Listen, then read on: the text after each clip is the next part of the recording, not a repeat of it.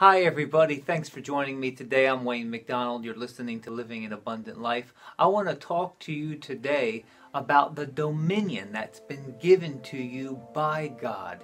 In Genesis chapter 1, verses 26 through 28, the Bible declares, God created man in his image and his likeness and gave him dominion over the earth.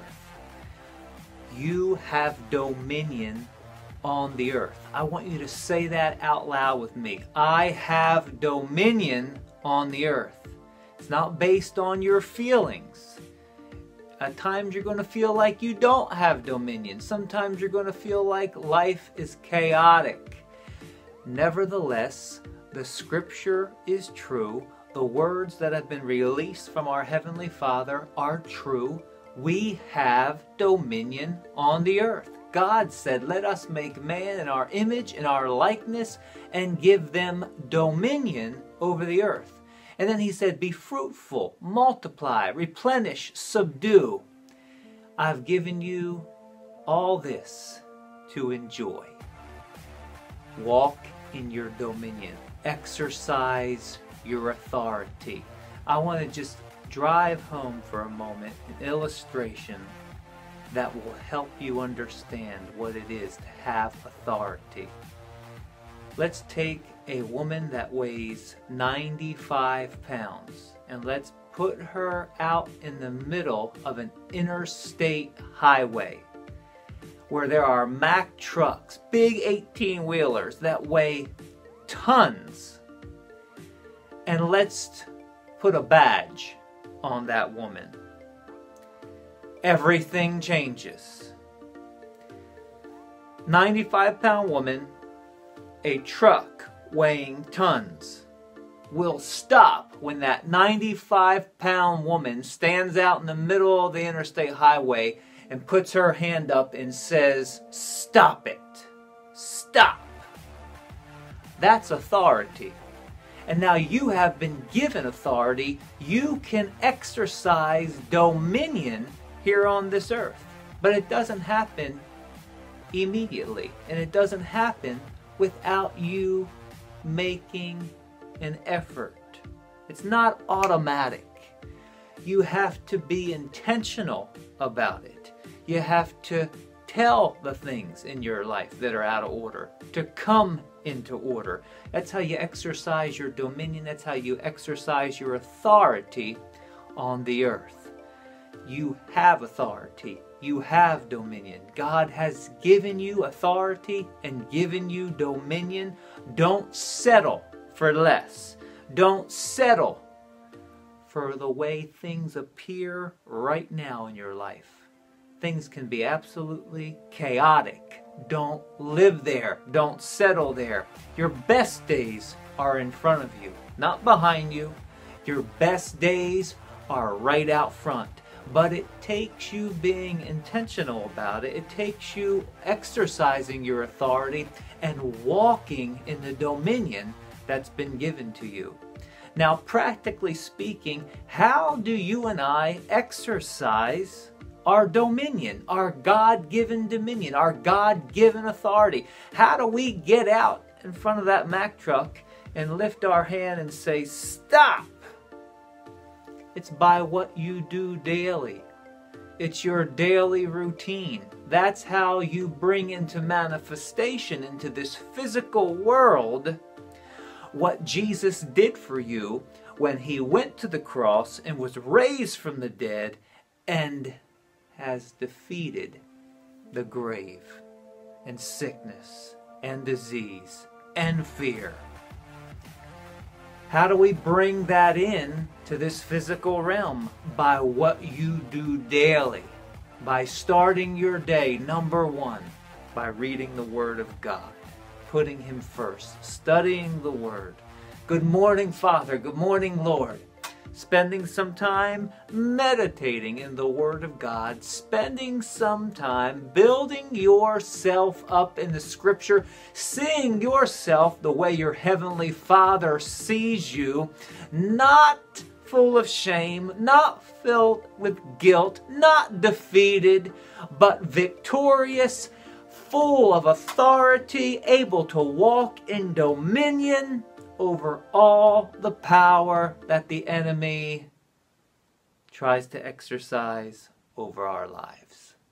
So number one, by what you do first thing in the morning, it sets the course for the rest of your day.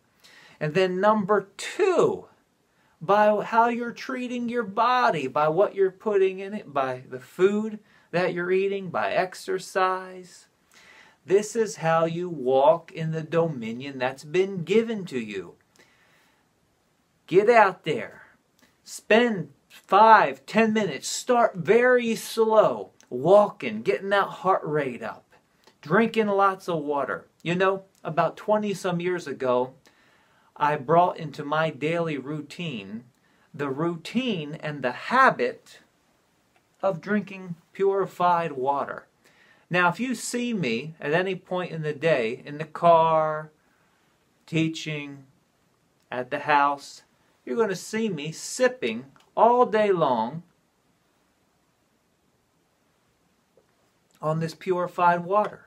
And I sip on at least 2 of these all day long. In the morning when I work out, I drink one down, and then I sip all day long. And a lot of times I'll squeeze a nice fresh lemon, half a lemon I'll squeeze and put in this. It helps to alkaline my body. And when your body is alkaline, it makes it hard for sickness and disease to live in an alkaline body. So this is something that causes me to bring in what Jesus has done for me in his death and resurrection, defeated sickness, defeated disease. This is the practical application of something I can do daily to tell sickness and disease, you're under my feet and you'll stay there for all the days of my life. Sipping on purified water. Now, when you drink water from the tap, it's full of chlorine. So you need to run it through like a simple filtration system, a Brita filtration system you can pick up at Walmart for as cheap as $10, $15, where you just put the tap water right through there and it will purify, it'll take out the chlorine. Make it a part of your daily routine. Walking, drinking lots of water. Stay away from the foods that cause inflammation. Let me just touch that for a moment, because so many people do not understand the foods that cause inflammation. And it causes arthritis. And listen to me, and a lot of other things. At the heart of sickness and disease, the root of it, at the heart of it, is inflammation. So you and I need to do things that will cut down on the amount of inflammation that would be caused and brought on in our bodies. So number one, the things that cause inflammation, I'm just going to talk about a few of them. The first thing is fried foods.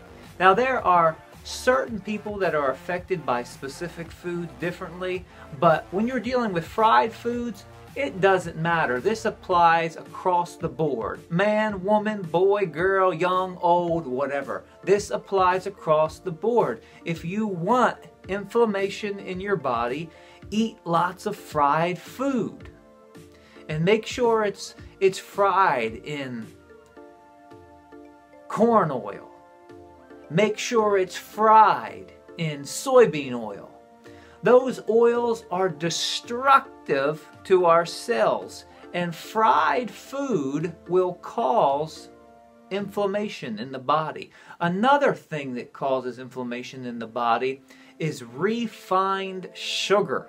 Oh my goodness, refined sugar causes inflammation in the body. You remember those days when you were young, through adolescence, your body was going through changes, your hormones were going crazy? And if you would eat sugar, chocolate, lots of soda, your face would break out. For most people. I learned when I went through a course many, many years ago that fried food and sugar were inflammatory and would cause you to break out. That's just the exterior. What's going on inside is there's an internal breakout when you're taking in fried foods. lots of sugar. Now, I'm not saying you can't have it 100% of the time. That's not what I'm saying. But I'm saying you need to become aware and cut down on how much you are partaking of. So if you want to walk in dominion, if you want to see what the resurrection has done actually come into your present life, the present day experience that you're having, if you want to bring it into the now, the victory of the resurrection, there are some things you and I have to do. Whatever you start your day with, the first 10-15 minutes of the day sets the course for the rest of your day. That's why for the last 26, 27 years I've started my day in the Word of God. This morning was no different. When I got up, the first thing I did was read the Word of God and communed with my Heavenly Father. Then I went down and got on the treadmill, and then I lifted weights. It took me about an hour this morning. Some days it's less, some days it's more. And I've been sipping on water all day. Had a really good breakfast.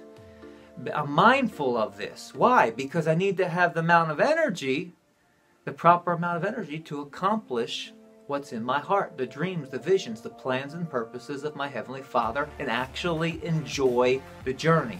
So number 2, you got to focus on getting some exercise in, drinking lots of water, push back the foods that are inflammatory. Also cheese and dairy products, milk, is inflammatory. A lot of people don't realize this. Now let me give you the solution here.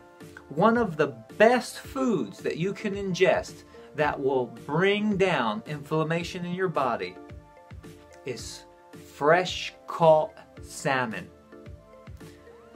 Fresh caught salmon will cause the inflammation in your body to start to come right down in a very short time. I suggest doing it a few times a week.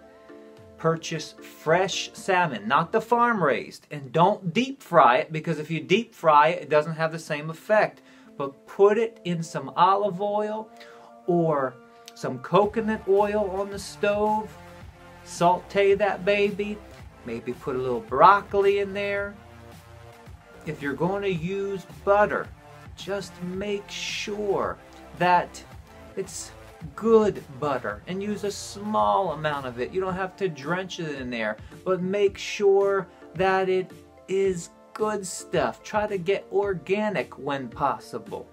And grass, make sure the cows are grass fed. It's a little bit more, but it's an investment.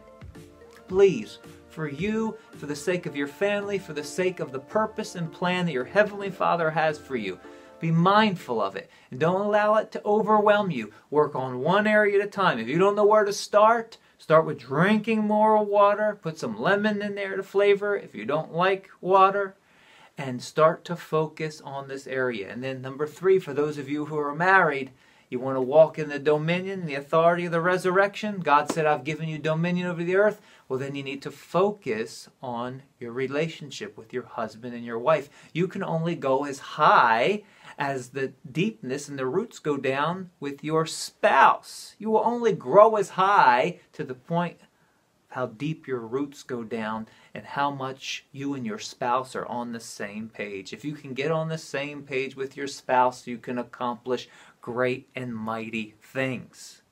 So in my own life, I'm constantly listening to podcasts, broadcasts. I love listening to Jimmy and Karen Evans. Matter of fact, I was listening to him today, and I was just extremely blessed by the broadcast of Marriage Today.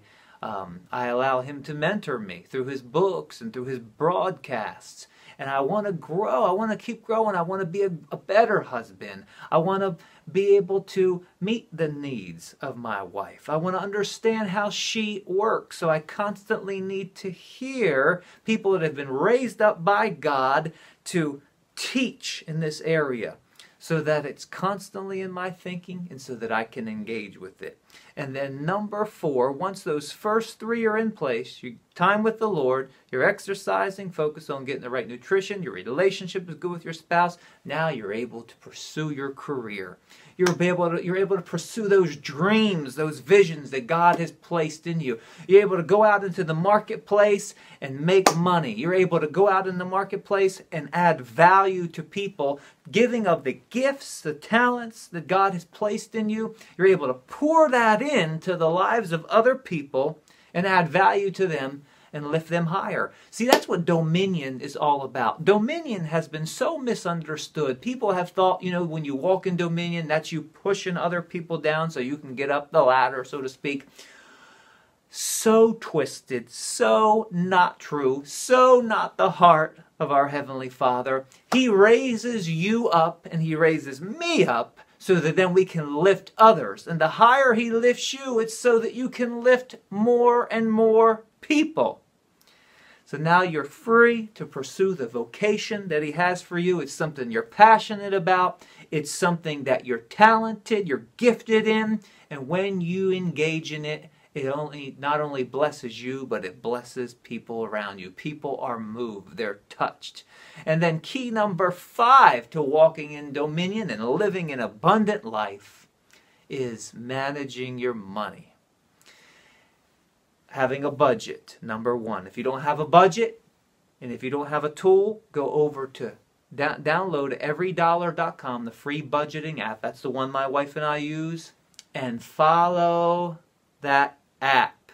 Do a nice budget, a zero-based budget. What I mean by that is you're telling your money where to go. At the beginning of each month, you're telling every dollar where to go. Go over to everydollar.com, download the app, get on the same page with your spouse.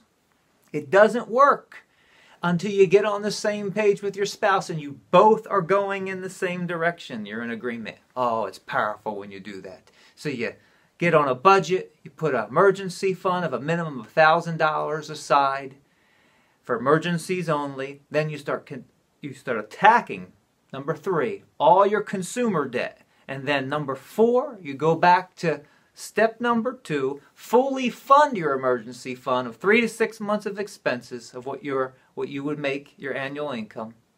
And then number 5, if you have children, you would start putting money aside for their college. If you have no kids, then you would start immediately putting money aside, 15% of your income into a good Roth IRA or to a Roth 401k, some type of savings account, some type of an investment account where you will be able to retire with dignity and with honor and be able to leave an inheritance to your children's children. And then Part 6, key number 6 to walking in the dominion that your Father has destined for you to walk in is then taking every gift, every talent, every ability, multiplying what you have, pouring it back into your family, pouring it into your friends, pouring it into the marketplace. And then key number 7 is simply rest. Make sure that you put rest on your schedule, your daily routine. This is a part of your daily schedule where you make sure you get the right amount of rest. Now, some of the practical things you can do if you want to get a good rest, protect that specific time. 11 o'clock to 2 o'clock a.m. is when you sleep, and I sleep the deepest. That's our deep sleep. So I guard that time. How do I guard that time?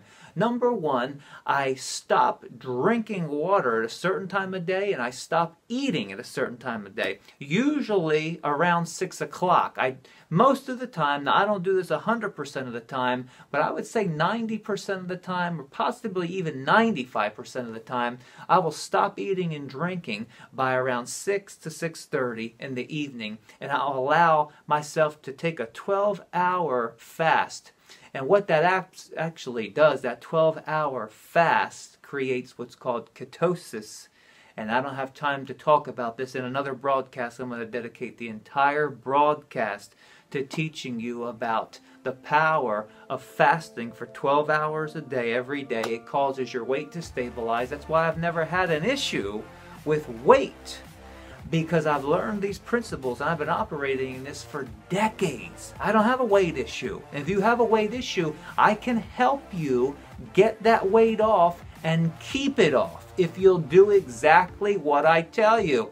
These are the results that I have had because of the way I eat, because of the way I think. It works. Someone can only take you as high as they have went themselves. I operate in these zones. I can help you get well again. I can help you get the weight off, get rid of the belly fat, and then help you sustain that weight loss I'm going to be dealing with that in a whole nother broadcast. But I wanted to just take a few moments today and talk to you about the dominion that has been given to you and the things you can do practically by creating a daily routine that will help you seize this reality that Jesus rose from the dead for us and has defeated sickness, disease, fear.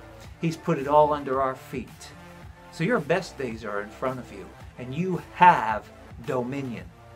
Now, if you haven't already, we just produced, this is the next printing of 7 Keys to Living an Abundant Life. We sold all of the first printing, and this is also online. You can go to Amazon.com. People are downloading it as an ebook. I was just speaking with someone last night. They said, where do I go to get a copy of that book, 7 Keys? So we redesigned the back of the cover and updated it.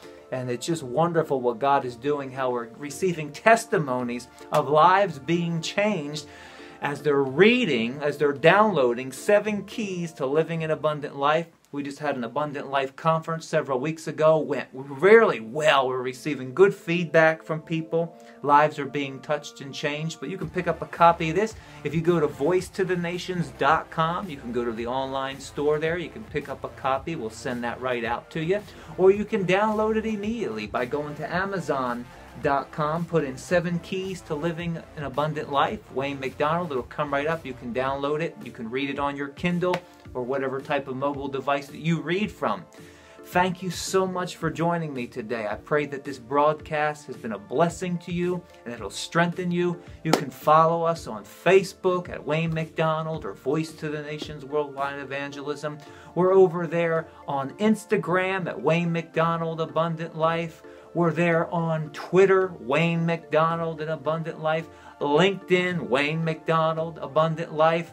Wherever you are, we are. AbundantLifeSolutions.net. We are using all these platforms so that we can strengthen you, so that we can get this message out, so that we can help you, take you by the hand, and help you to rise to greatness and walk in the dominion that's been given to you by God. Well, thanks so much for joining us. Don't forget to, if you haven't already, subscribe to this YouTube channel. Share the video with somebody. Share it with someone that can transform and change their life forever. Until I see you next time, thanks so much for joining me. Have a blessed week.